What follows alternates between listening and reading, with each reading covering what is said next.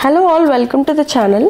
Specific rotation is the amount of rotation shown by an optically active compound where alpha dt is equal to D indicates the D line of sodium light that we consider in the polarimeter instrument.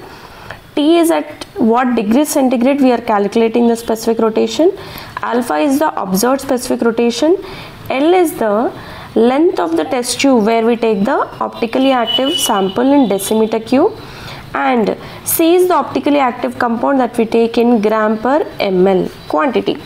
Okay, so based on the rotation shown by the compound, either if it is to the left side or right side, the alpha value can be negative or positive accordingly. For example, alpha can be minus 25 degrees or plus 25 degrees.